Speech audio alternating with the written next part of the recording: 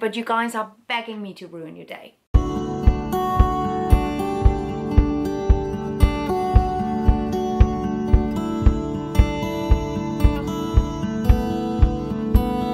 Everybody, and welcome back to my channel. My name is Gita Marie, and I recently, because I have been lacking a little bit of inspiration for videos, which is really dumb because I have a whole ass list of things that I want to record, but these two can apparently happen at the same time. But in order to combat this, I asked you guys on Instagram and here on YouTube what kind of video you would want for today, and the majority have spoken. We're gonna talk about things that we usually think are sustainable that really turns out not to be very sustainable. And you know, I want to do more light-toned, bright, hope-core content, but you guys are begging me to ruin your day.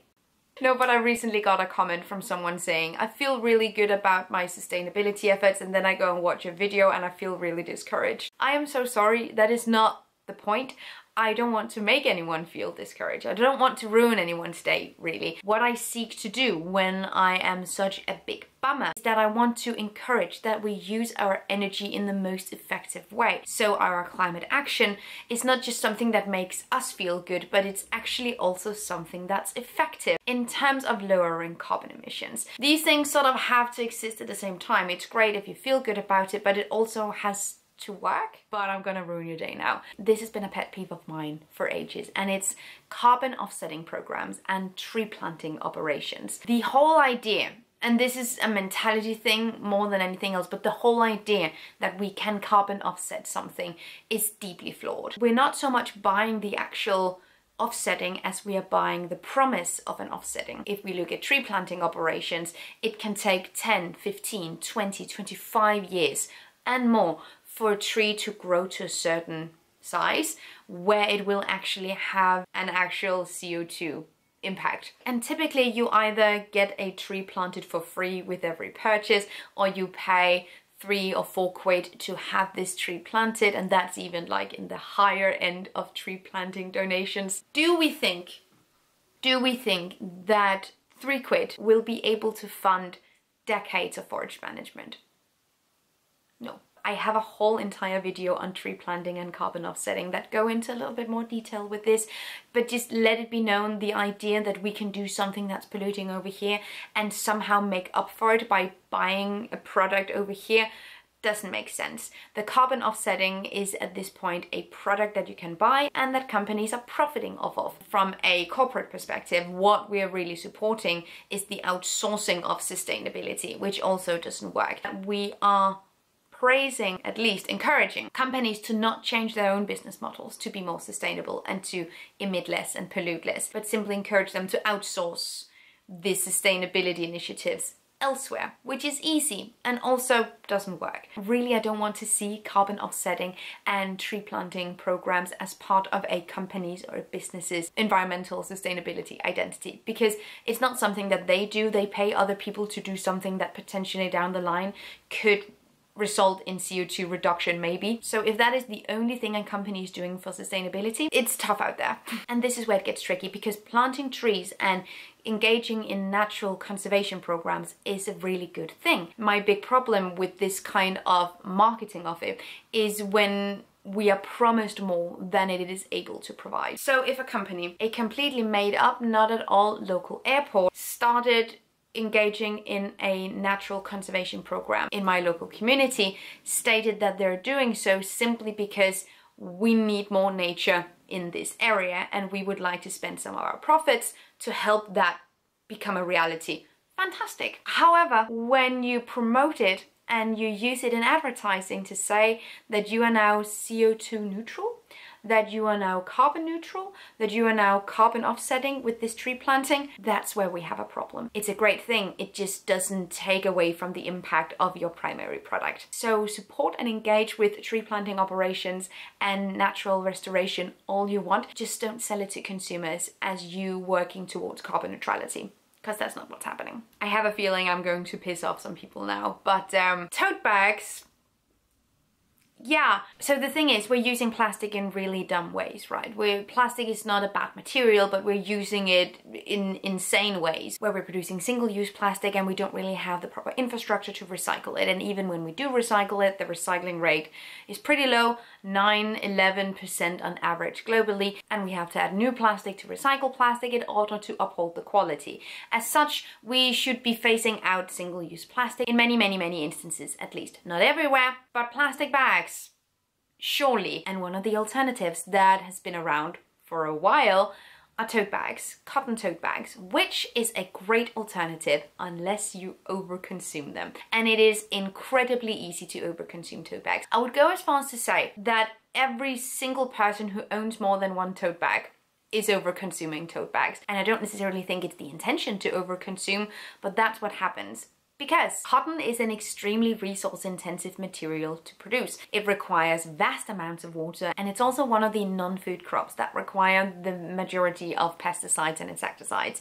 Cotton takes a massive toll on the environment. So when we use it, I'm going to say stupidly, I don't want to say stupid. When we buy a cotton tote or when we receive a cotton tote, which is more often than not how it goes, right? Where there's even just a smidge of commercial interest, you will get a tote bag, a promotional freebie. And these have a much higher carbon footprint than a plastic bag, which doesn't necessarily mean that we shouldn't be using tote bags, that we should be using plastic bags. It just means that you have to use your cotton tote bag hundreds and hundreds and hundreds of times before it actually has a lower carbon footprint than using a plastic bag. However, I cannot say this without also saying that the problems with cotton and the problems with plastic do not necessarily overlap one-to-one. With plastic bags, you have lack of recycling, you have microplastic. This is not something we see with cotton totes. But if we look solely at carbon emissions, it's not necessarily a good idea to buy more cotton totes. I would go as far as to say that we have the cotton totes in the world that we need now, and we don't need more. I will not need to purchase or receive any more cotton totes as long as I live. The way that we use it actually determines its sustainability. We have a production impact and a disposal impact, but the use phase, the consumer impact of how we use products is actually a really determinative factor. What we do with it, how long we use it for, if we repair it when it breaks, determines the impact overall, determines how sustainable or unsustainable something is. A cotton tote bag isn't inherently sustainable. It's only sustainable if you use it in a sustainable way. We can't just slap a sustainable label on a tote bag and call it a day. Can't sell tote bags as a sustainable product. There is absolutely nothing sustainable about the supply chain of cotton, but how we use it can make it sustainable. I might get in trouble for mentioning this, but only if you don't watch the whole thing. Stay with me. Okay, so electric vehicles can be a good solution if we are solely looking at reducing emissions from individual cars, private cars. However, the energy in the energy grid plays a significant role in how sustainable electric cars are, although it is proven that in most cases, even if the power grid contains fossil fuel derived power, the EV still has a lower carbon footprint. But to scale this development, it's absolutely vital that the sources of power are increasingly renewable, along with the increasing popularity of EVs. And you can easily look up how much renewable energy is in your power grid. In Denmark, I think it's 58 or 68% renewable energy in our power grid. So I would recommend looking this up. Then I know there is some confusion as to whether or not it's more sustainable to buy a new car, an EV, or to keep driving the car you already have until that breaks down and you can't use it anymore. There are some LCA reports out there that conclude that it is actually better for the environment if you buy an EV. However, and then there is all the nuance and annoying complexity, once again, we have to look at the consumer phase and how we use these products as well. Because what tends to happen when consumers buy an electric vehicle is that they move up. They buy a car that's bigger than the car they had before, and now they drive more as well. And if the power in the power grid is not renewable, driving, producing, using bigger cars has a bigger impact than using smaller cars typically. So when looking at the use phase, what kind of car we choose and how much we use it, that plays a major role as well. And I think electric vehicles has a really important place in terms of reducing emissions from the transportation sector, because individual cars account for the majority of emissions from the transportation sector. But I think there's something we are overlooking here as well. It feels symptomatic. It would make so much more sense to focus a lot of this energy that we're using on EVs currently and putting it into optimizing collective traffic, train systems, tram systems. Overall, there is a massive problem also with asphalts, with roads, how our global infrastructure tends to favor individual cars. Do acknowledge that it's easier to make a transition into not having a car at all and using public transportation in urban areas. And I don't want to be the big bummer that keeps talking about lithium batteries. It is still a problem though. I have an entire video about electric vehicles, so if you want more detail and nuance, head over there. We also talk more about lithium batteries in that video. And I think for now, what is important is that I'm not discouraging anyone from getting an EV, but I think it would be better for us to reflect upon whether or not we need a car at all, and reflect upon if we're scaling up the cars that we're buying because they're now climate friendly, which means that we can drive more, buy bigger cars, etc. Because that's not really how it works. Now, I also have a problem with plant-based compostable plastic. This is a solution that feels like popping a piece of duct tape on a broken pipe, because the whole idea that we need to reinvent new materials that we can use for single-use purposes, when in fact circular systems would really be the way to go. Unequivocally. The thing is with compostable and plant-based plastic is that they're often advertised as being home compostable, or the way that they're compostable is not necessarily really disclosed, which means that consumers just assume it breaks down in nature. That is not an unheard of association. You hear compostable, you think, oh, we dig it down into the dirt and then it just goes away. It's not quite what happens. In order to compost a lot of this plant-based plastic, you will have to use industrial compost facilities where you degrade organic material in really high temperatures. The infrastructure is simply not readily available, and the thing that we did is that we launched an alternative plastic, an alternative to petrochemical plastic that was compostable and made from plants, but we didn't make the infrastructure to properly recycle it available, which means that it most often than not ends in landfill, where it in fact does not biodegrade. The infrastructure to actually treat these materials in the way that they should be does not exist for the vast majority of consumers. In so many cases, a compostable plant-based plastic alternative is greenwashing. Hold up. Yeah, it is. Yeah. We're clinging on to the idea of single-use plastics when in fact we really just should be moving on. That is where we should focus our carbon reduction efforts. That is where they would be the most effective. One of the other options when I asked you guys what kind of video that you wanted today was a video about food saving apps and how they are not sustainable, and guess what, we're gonna talk about it now. I've thought about this for a while, and I recently saw someone on TikTok talk about it as well, and I thought this is exactly what I've been thinking too.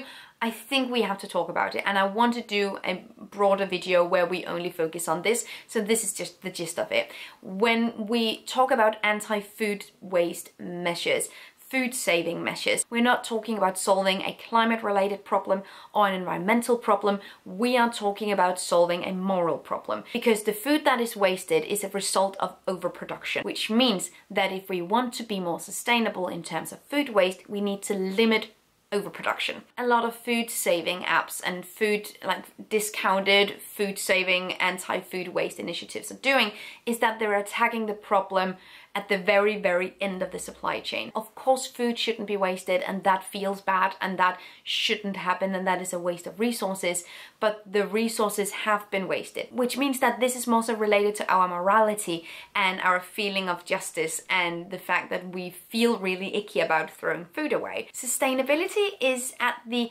very opposite end of the supply chain. I want to illustrate this as simply as possible. If we have a baker, and a baker produces 10 pieces of bread.